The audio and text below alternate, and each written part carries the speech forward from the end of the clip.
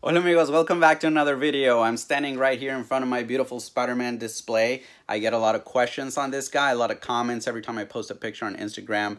What is that beautiful costume? Is it for sale? I'm going to answer some of those questions right now. It is not for sale. It is a beautiful Spidey Planet replica. It is displayed on a flexible mannequin and it's wearing my muscle suit underneath.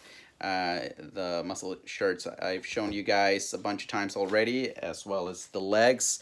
So these guys were made by Yuri in the Netherlands, and unfortunately for all of us, it's discontinued or not made anymore, for reasons unknown. But it's a beautiful work of art. As you can see, it's a very faithful replica to what was in the film. Made actually with a lot of production pieces. I know the shell, not this one, but the latest shell that he had was a scanned one-to-one digitally scanned buck from the film.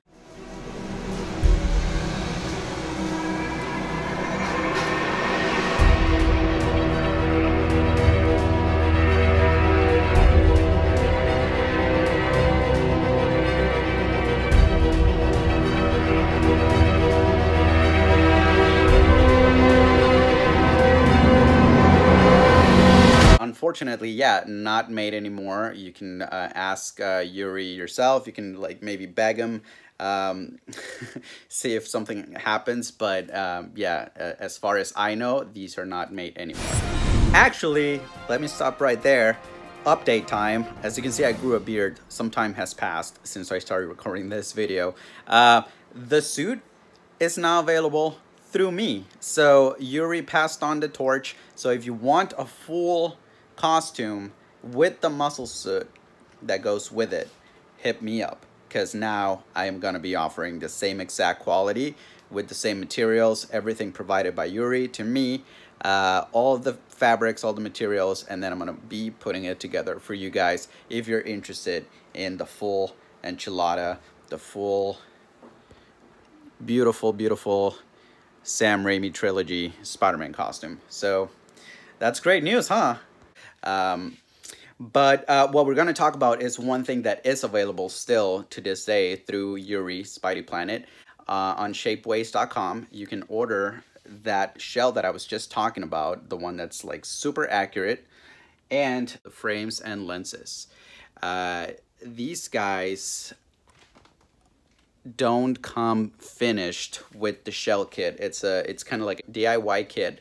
But Yuri's a friend of mine, and we talk all the time, and he asked me if I was interested in finishing these for you guys, like assembling, painting them, doing all that good stuff. I said yes, of course, anything to keep the OG Spidey going, for all of those purists out there like myself, who still consider this to be a beautiful, if not the most beautiful movie Spider-Man to date.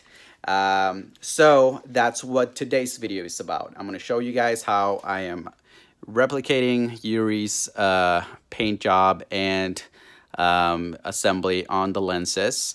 I'm using exactly the same materials, the concave glass, the same wire mesh, same anti-fog. I'm going to show you guys how it all comes together, and let's do it.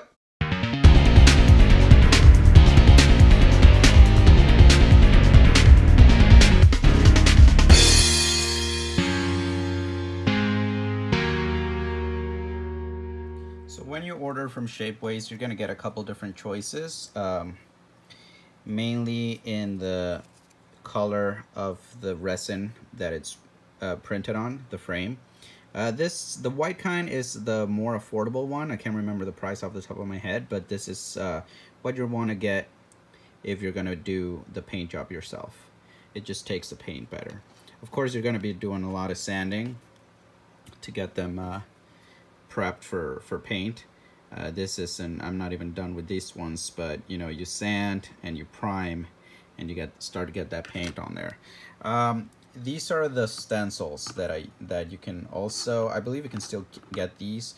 This is for the two-tone paint job. So this would go, and then get that little guy on there so that you can do Sorry guys, a little tricky to do with the one hand. So once this is all black, it's all nice and sanded, you're gonna put this piece on top to kind of keep the inner part of the frame black as you do the silver or gunmetal finish on top. Then this is the stencil for the polarization. As you can see, it's just kind of like a perforated mesh. So this is what I airbrush through to get the nice little finish on the lens that you see on the finished product. But before we launch into the lens detailing, let's start with the frames. You're going to be doing a lot of sanding to begin with. So grab your sponge and get to it. Once you're ready to start priming the frames, you can go with one of these Krylon products. I prefer the non-gloss to begin with, and then a gloss once it's a little bit smoother. Just do even coats in every direction. You're gonna want to do this in every angle, side to side, then switch to the back and do that as well. Just nice even coats. You don't need to cake it on too much at this point because you're still going to be doing a lot of sanding after this.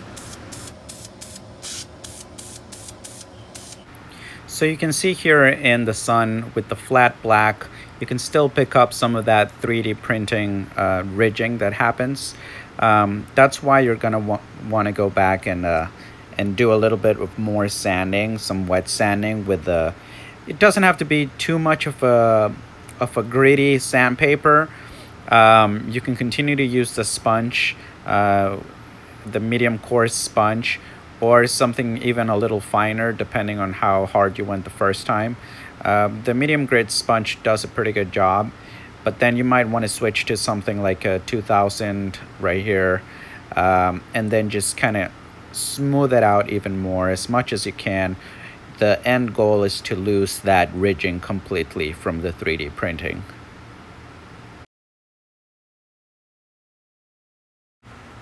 Make sure to get the outer and inner edges of the frames.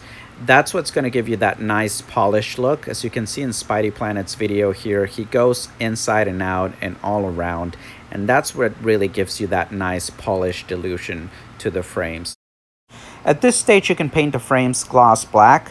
And once you place the top stencil on the inner frame, it's going to give it that two-tone appearance. So you can go in on the outside with some lacquer. There's some really nice enamels in gunmetal gray. What I'm using here is one of the ones from Testors that includes the primer, paint, and sealant all in the same can. And that really prevents any issues afterwards if I'm trying to do like a top coat and it's a different brand. Sometimes you get issues with that. With this, I get a nice even smooth finish, and with this paint you can kind of do several layers until you have that nice finished polished look. These are the 3 different cans that I've tried. The Testors gunmetal gray with graphite in it. This is the one that I was using in the video. It includes everything in the can. And this Duplicolor Perfect Match in gunmetal gray also gave me similar results. All 3 I would recommend, especially the Testors. So as far as the paints you're going to need, this is what I use. Autoborn from Auto Air Colors. This is a transparent sealer, so this goes right on the glass, just a thin coat to get the paint to adhere. Then for the edges, I use this Color Shift. This one, as you can see here, it's iridescent, and it just goes from like purple to blue, it's teal to purple. So that's what gives it that nice little edge. And then for the polarization effect, I use a pearl from Aztec right here. So that's what I use for the little dots that you see. And that's it, you guys. So it's pretty straightforward. Once again, I'm going to refer to Spidey Planet's beautiful video capturing every stage of the paint job on the lenses. It's really hard to do this, you guys, with one hand on my cell phone and the other on my airbrush. So I'm just going to let him show you in his time lapse how you achieve the effect. And here is my finished frame with the painted lenses all installed in all its glory. As you can see, you get that nice little polarization effect, that two-tone look, the nice edges. Everything looks beautiful and very, very much like it did on film. And you'll be really proud if you get this effect. But do not get discouraged, my friends, if you don't get it at the first time. I actually painted several before I got the paint job correctly. The reason is sometimes if you overdo it on the sealer, that initial sealant, you're going to get a loss of clarity on the glass, which is to be expected. So it took several tries, as you can see here. My main issue was the loss of vision that you would get by using the sealant straight from the bottle. So what I ended up doing was using a reducer to help thin that down. And once I did that, close to perfect vision on the lenses, and I was pretty happy about that. Sometimes, you know, that's about 80-90% of the job of the paint job is just the prep work that it takes to paint the actual item you're about to paint. And it's true, especially in this case, because there's not much to painting these, but there's a little bit of work in getting them ready for the actual paint. So again, you can see here that is through the lens that's already been painted, and you get pretty clear and close to perfect vision. Really, you can't complain about that.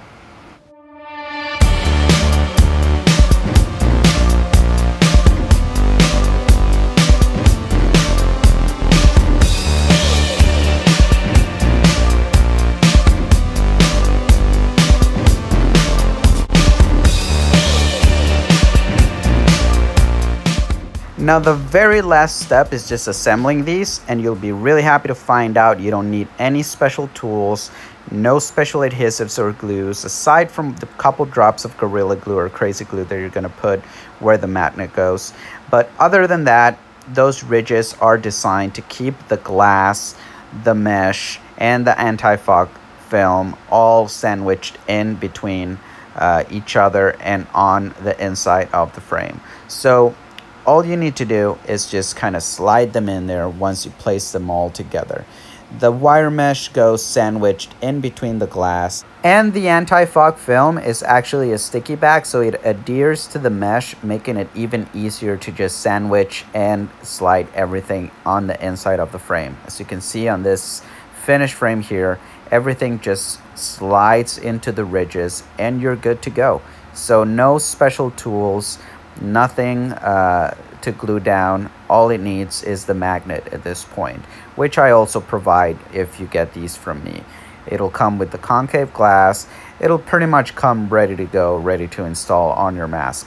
But if you decide you want to pick up the kit from Shapeways, those are just the steps you need to follow to finish these on your own. So good luck. Let me know if you have any questions. So there it is, amigos. That is how you paint and finish your Spidey Planet frames and lenses from Shapeways. If you have any questions, sound off below, or even better, if you're part of my Amigo network on my Patreon, I am always willing and able to help you guys out one-on-one. So just let me know. I'm always posting these videos earlier on Patreon, so please consider joining.